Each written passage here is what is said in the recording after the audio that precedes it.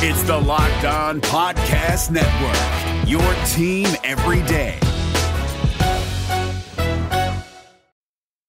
This episode is brought to you by Simply by Frito-Lay. These days, you have a lot going on. But now, thanks to Simply by Frito-Lay, you have one less thing to worry about. So kick back and enjoy your favorite Frito-Lay snacks with ingredients to feel good about, like Simply Blue Corn Tostitos, sea salted Ruffles, and even white cheddar Cheetos Puffs. All made with no artificial colors or flavors. Enjoy what you love and look for Simply brand snacks online or at a store near you. You are Locked On Buckeyes, your daily podcast on the Ohio State Buckeyes. Part of the Locked On Podcast Network, your team every day. What's up, Buckeyes fans? Welcome back to another episode of Locked On Buckeyes for the Locked On Podcast Network. I'm your host, Jay Stevens, also the host of the Jay Stevens Podcast. It is Friday, June 18th in the year 2021. And no matter if you're listening to the audio version of the podcast or if you're watching us on YouTube.com, I want to make sure to thank you for making Locked On Buckeyes a part of your day. As always, you can follow me on Twitter at jsteven07. You can also follow the podcast on Twitter as well at Locked On Buckeye. Lineup for today in segment 2, we finish our Big Things Coming series. Today, it's once again a defensive lineman. Segment 3, there were 3 players, 3 Buckeyes named to the Walter Camp preseason All-American team. Who are they? We'll talk about that towards the end of the show. But before we get to any of that, I want to make sure to remind you to check out the Locked On Big Ten podcast, because there's simply no better place to get all the news on the Big Ten Conference than with Big Ten Ben Stevens and the Locked On Big Ten podcast. Follow the Locked On Big Ten podcast on the Odyssey app or wherever you get your fine podcast. It's July. No, excuse me, June. I just said June like about a minute ago. It is June 18th, and normally this time of year, it's a slow period in college football. College athletics, very, very slow, unless you're spring sport where you have the College World Series, the College Softball World Series just ended. You have the NCAA Track and Field Outdoor Championships that just took place in Eugene, Oregon. You have some people that are preparing track athletes for, swimming athletes for the upcoming Olympic trials. But normally right now, it's a slow period. Awards, they were given out a while ago. But for most sports, you're still going to get some awards that come out. But for most things, the awards, they've already been handed out. But then there are more. Just a couple more to hand out, possibly 3 to individuals that are at Ohio State. The male and female athletes of the year awards go to Justin Fields, quarterback at Ohio State, and then Miss Adelaide Aquila, shot putter at Ohio State as well. Justin Fields kind of goes without saying, self-explanatory. He's one of a kind. Number 11 overall draft pick in the most recent NFL draft. A guy that when he came into Ohio State, he had to work to get to where he currently is. He was not the quarterback his first game that he was when he first arrived there on campus. There was a lot of growth. There was a lot of maturing. There was a lot of listening. There was a lot of soaking in and being a sponge when Ryan Day was throwing out and giving out information to Justin Fields. And we've been able to witness and see the growth, the maturation process of Justin Fields. See how he performed on the field, how he was in the offseason, how he was in press conferences, how he handled himself when it seemed like nobody in the Big Ten wanted to play. Justin Fields is going around to the Good Morning Show and all these different shows, TV shows, radio shows, basically saying, we want to play, we can play. And I do think that it was very, very instrumental. We do believe, many of us believe, that Justin Fields in the push that not only he got from the Ohio State Buckeyes, but also the Nebraska Cornhuskers as well, that helped that season, this past season, really go forward. And we got to see a season that we will all remember for a very long time. Yes, there were ups, there were also downs, but Justin Fields will ultimately go down as an all-time great Buckeye quarterback. He completed a single-season school record 70.2% of his 225 passes for 2,100 yards, 22 touchdowns, 6 INTs. He also had 383 yards on the ground. and 5 scores on the ground as well. His 22 for 28 performance against Clemson when he threw 6 touchdown passes in the college football playoff semifinal is one of the best performances, literally, by any quarterback that has ever played at Ohio State. Miss Adelaide Aquila, who's now in Eugene, Oregon, like I mentioned, preparing for the Olympic trials. She won the shot put national championship at the indoor championships with a school record of 18.12. Now, this was a few months ago, earlier this year, 18.12 meters. That is 59 feet, 5.386 inches. I had to look that up and convert that because I don't know the meters in the feet. She also came in first in the shot put during the NCAA Outdoor Track and Field Championships with a throw of 18.98 meters. Once again, conversion, 62 feet, 3.2 inches. One more thing, she's amazing. At both the indoor and outdoor Big Ten championships, Aquila won the conference title for shot put. She both earned indoor and outdoor field athlete of the year honors. Her throw of 19.12 meters at the outdoor Big Ten championship broke the prior conference, school, and also her personal records. Conversion, 62 feet, 8.756 inches. That's amazing. That's very, very far. If you want to go out and look at what it is that is when you're walking it out there, say you're trying to get a tape measure, have a point A, figure out what point B is, you'll realize and you'll look out there and say, how in the world did this young lady just do that? Practice. You got to have a lot of strength in that, but it does take a lot of practice to do something like that. I used to throw shot put in high school. I wasn't that hot. Nowhere close. My sophomore year was the last year that I threw the shot put. There were 2 gentlemen that were on the shot put and discus throwing team that made it to the state championship. That's around where high school athletes are. I was looking and I actually watched a little bit of the track and field, NCAA track and field outdoor championships over there in Eugene, Oregon. And a lot of the women are doing what high school men are doing. Now, in high school, that's amazing. But these are top tier, top. They're better than high school men. Don't get me wrong. They're better than them. But these are the numbers that the young high school men are striving to get, and they can't get it. It's just insane how amazing these athletes are. Justin Fields, Miss Aquila, they both had the opportunity to win the Big Ten Athlete of the Year honor and award, which will be announced on July 13th. Let's step away very quickly. When we come back, we continue our Big Things Coming series. This time, we are talking about a defensive lineman. Who is it? Stick around to find out. But first, check this out.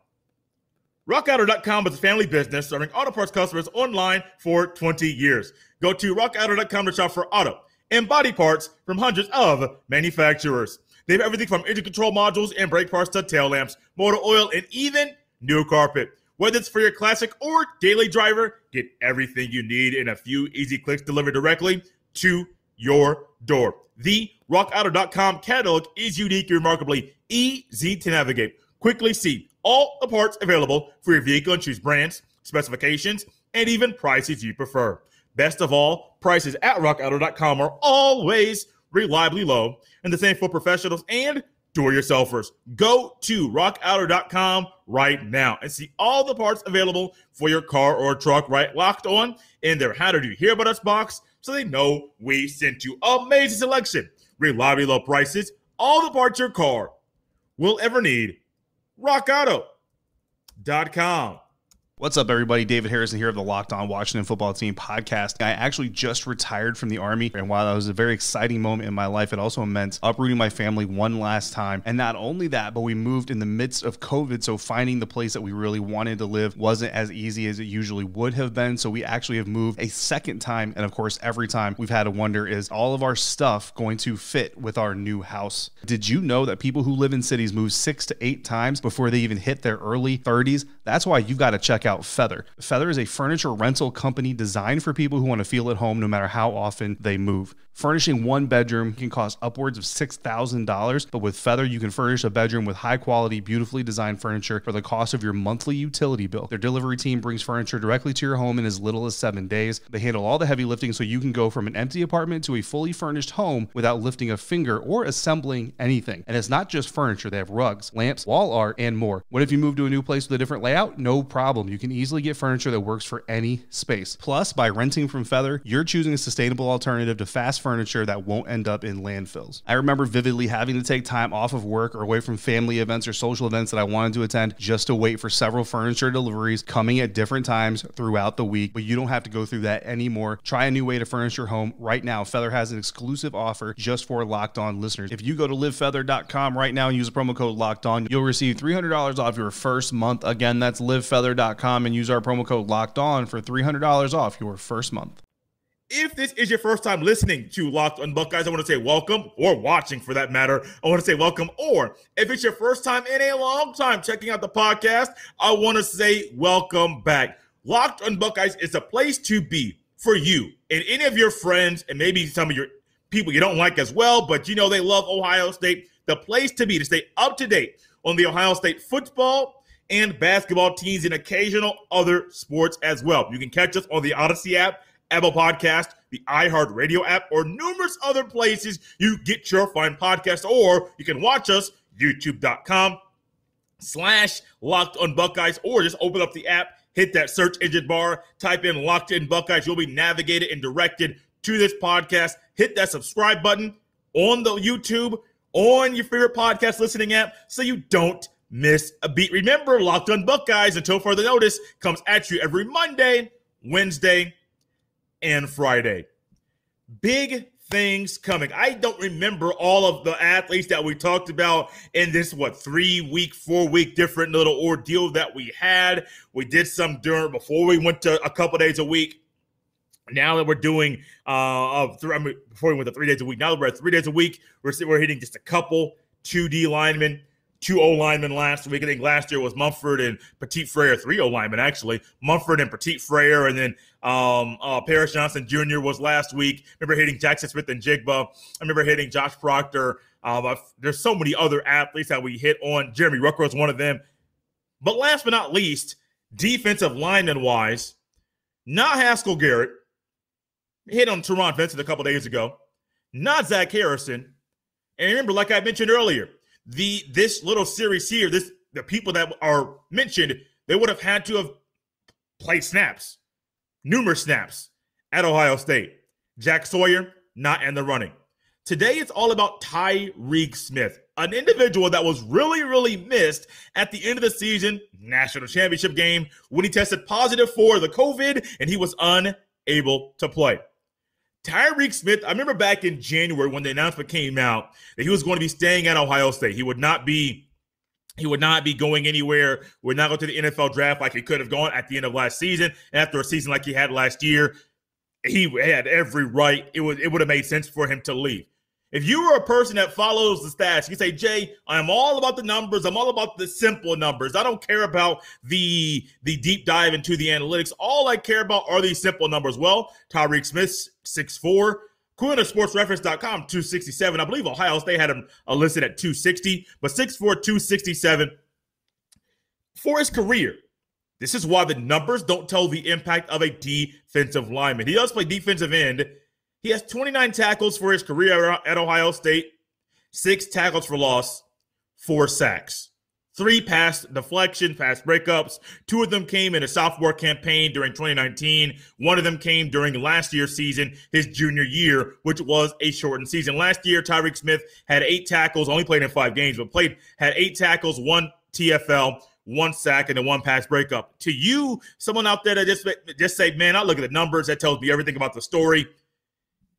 That don't really shake up to nobody and say that man should be somebody highlighted right here and say big things coming. But if you go back to the offense, you talk about number one athlete that I mentioned, Jeremy Rucker's production doesn't really scream, ooh, I know he's going to do it in the fall. The offense will have to change for him to do that, but I know what he'll do. Jackson Smith and Jigba. How many catches did he have last year? Now you're getting kind of the gist about the way this whole series has gone, and now that's almost over. Tyreek Smith, his get-off is amazing.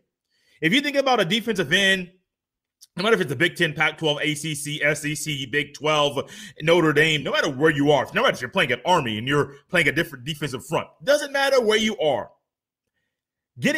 Having a phenomenal get-off for a wide receiver all the way down to the center, from a cornerback that has to play bump and run all game to the nose tackle, one technique shading the center, or a zero. You need to have a phenomenal get-off. A phenomenal first step, hand placement, foot placement, shoulder pad level. You need, not helmets, not too much. Helmet is your head's up, not down, not just to alleviate and not to get injured, but also to make sure you're able to use your eyeballs to look and read. Are you reading the tackle? What part of the tackle are you reading? Are you looking in the backfield? Where's the running back going? Quarterback, oh, he's eyeing me. He's rolling my side. I have to make sure that I keep contained no matter what. Tyreek Smith and his get off, first step off the line, first 2 steps off the line, his hand placement, that's huge. That is key. Just like you mentioned with Teron Vincent the other day, when Teron Vincent, his first step, when he's able to look and just first step, his eyes are wherever he's on, right in front of him, primarily going to be the center. If he's having his eyes on that center, if the center shoots his hands one day, Tyreek Smith is so quick with the hands, quick twitch with the hands, he's able to counter, have a move to go about that, and disrupt the play. The one thing that derailed Tyreek Smith, a little bit of injury history, a little unfamiliar. His injury history really derailed him from having a career that saw him on the field a whole lot more. Same thing with Tyreek Smith. If you were to go back, I went out the screen, but last year played 5 games. I believe he played 8 games the year before.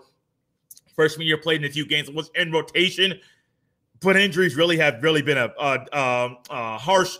They've had their effect. There you go. They've had a drastic negative effect with not just Tyreek Smith or Teron Vincent, but numerous Buckeyes while at Ohio State. But the other reason why I want to highlight Tyreek Smith for what he can do in the fall is because if you look at the current depth chart, now this is with me projecting how things are going to go. These are not set in stone just yet. But if things are planning to go this route, Tyreek Smith at 1 defensive end, nose tackle Teron Vincent, Haskell Garrett D tackle 3 technique, shading the guard, Zach Harrison the other defensive end.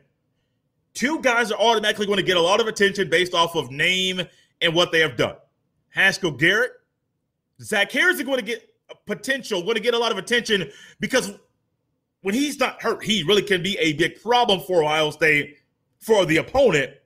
But he's been hurt a lot, and it's really derailed him from being the player that he can be. But Haskell Garrett's going to clog up that middle. I believe Teron Vincent and Haskell Garrett, it'll be very, very similar to having the effect that Ohio State saw last year with Tommy Togai playing the nose and Garrett playing the 3 technique of the defensive tackle. But you also have Tyler Friday and Javonte Jean-Baptiste. If Noah Potter and Jack Sawyer happen to be in rotation, I know that they're very talented, but if all 6 of those guys are in rotation, that's going to really, really, really, really, really help the health and the freshness. That's a word I haven't used in a while. The freshness of Tyreek Smith, because we all know the rushman package that Ohio State wants to utilize. Will you see Sawyer and Potter in there and take over the role of Javonte Jean-Baptiste or Tyler Friday? What is that going to be? Will we see a combination of different defensive fronts that are going to be out there? Tyreek Smith last year, he was phenomenal in the run game, and the numbers don't really show the impact that he had. But in the run game, where he would just really, his good off his hands, his leverage, setting the edge, it really gave teams problems. Gave a lot of teams problems because they didn't know how to combat what Tyreek Smith threw at them. Also, another thing, when you have a guy like Tyreek Smith that's phenomenal with his hands, what else are you going to have? You're going to have an individual that can hold off the tackle, or if it's a tight end, hold off the tight end, bump the tight end from getting off on into his route and mess up the timing, or the tackle, make sure he doesn't get to the second level to block a linebacker. That's very key as well. A lot of what Tyreek Smith does not show up in the stat book or on the stat sheet, but it does help his other teammates do their job and ultimately derails the other offense from moving the ball. We're done with that series. Got some more phenomenal things coming up next week, week after. But for right now, we got one more segment left. 3 Buckeyes are named to the Walker Camp preseason All-American team. Who are they? Stick around to find out. But first, check this out. BetOnline is the fastest and easiest way to bet on all your sports action. Baseball season is in full swing, and you can track all the action at BetOnline. Get all the latest news, odds, and info for all your sporting needs, including MLB, NBA, NHL, and all your UFC/MMA action. Before the next pitch, head over to betonline.ag on your laptop or mobile device and check out all the great sporting news, sign-up bonuses, and even contest information. Don't sit on the sidelines anymore, as this is your chance to get into the game as teams prep for their runs to the playoffs. Head to betonline.ag on your laptop or mobile device to sign up today. And when you do, make sure you use promo code LOCKEDON, LOCKEDON, and receive your 50% welcome bonus on your first deposit. BetOnline, your online sports book experts. This episode is brought to you by HP Instant Ink. No one is reading your mind, but HP Instant Ink knows when your printer is running low and sends you new cartridges, so you never have to think about ink. Save up to 50%. You'll pay less than $5 a month for ink and never run out again. Find out if your printer is eligible and enroll today at hpinstantink.com. Conditions apply. For details, visit hp.com/instantink Spotify. And as we wrap up this final episode of the week here on Locked On Buckeyes, part of the Locked On Podcast Network, your team every single day. 3 Buckeyes. I know it's June. I'm a little early, a little surprised that this preseason All-American team is already listed, but I recently went out and bought one preview magazine from Athlon Sports, the Phil Steele college football preseason magazine will be out very, very shortly, possibly by this weekend. So there's a lot of preseason stuff going on right now. And when I saw the Walter Camp Foundation All-American team for the preseason of the 2021 season, you know your boy had to check it out and really look and see how many Buckeyes are on the list and what Buckeyes are on the list as well. There are 3. There are 2 on offense, 1 on defense. They are all on the first team. Wide receiver Chris Olave is on the first team offensive team from the 2021 Walter Camp preseason All-American team. Thayer Mumford, one of the offensive linemen that is awarded one of 5. And then also on defense, Haskell Garrett is the other one. There is no Buckeye at all. And I double, triple, quadruple checked. No Buckeye at all on the second offensive or defensive teams. There is no third team. I don't even see any, so no punter, no kicker on any of the teams, no kick returner, no punt returner either. This is big. I know that there's some weight that can be put to this, but this is also kind of expected. When you think about Justin Ross and Chris Olave being on the first team preseason All-American team, Justin Ross on Clemson, I don't even think Justin Ross played very much last year. I think he was hurt all season. So Chris Olave, that makes a lot of sense for him to be up there. Thayer Mumford, he's up there with an Alabama offensive lineman, from Texas A&M, and then Iowa. Straight factories for the offensive line men that they put into the NFL draft. So that's another one that doesn't surprise me either. Haskell Garrett, from the season that he had last year, I do think he's going to get a lot more attention. And I think that with him being at the defensive tackle position, you may find his name on more of the preseason All-American teams. But this is huge. A few of the others, before we wrap up today's show, I want to highlight a couple athletes that are on the first team of this preseason All-American team that Ohio State will play this year. Ohio State opens up their season with Minnesota on September 2nd, I believe. There's a road game in Minneapolis. And Muhammad Ibrahim, their running back. I have heard a lot about this young man in the offseason, listening to a few podcasts, or one podcast that I listen to very, very frequently. And Muhammad Ibrahim is one individual that is right there in all of the draft conversations. Ohio State does open up their season. Kayvon Thibodeau, he is on the first team defense against Oregon. I'm going to keep scrolling down to see who else I find here. Northwestern, Brandon Joseph. Defensive back. I don't think Ohio State plays Northwestern in the regular season, but that could be an opponent that they do match up with in the Big Ten Championship. There are not many Big Ten players here on this list. I believe Brandon Joseph is on the first team. On the second team, I know there's at least one Indiana Hoosier on there. It's Micah McFadden, the linebacker, phenomenal linebacker that Ohio State will play. I think they play Indiana the week coming after the bye week. This is great news. Olave, Garrett, and Munford. These are individuals.